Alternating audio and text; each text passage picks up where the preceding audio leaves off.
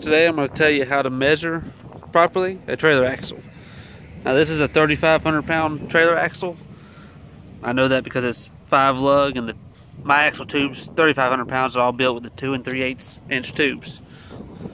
Now the axles also, all my axles are cambered in the middle, which you can kind of see it. There's a little bit of a bow right there in the middle. It gives a little bit of added strength. You can see it a little bit better now.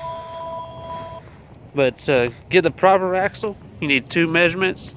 You need your spring center measurement, which would be the center of this hole here to the center of the hole on the other side.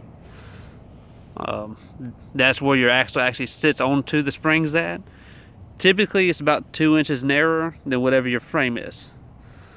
And then the second measurement you need is your hub face measurement.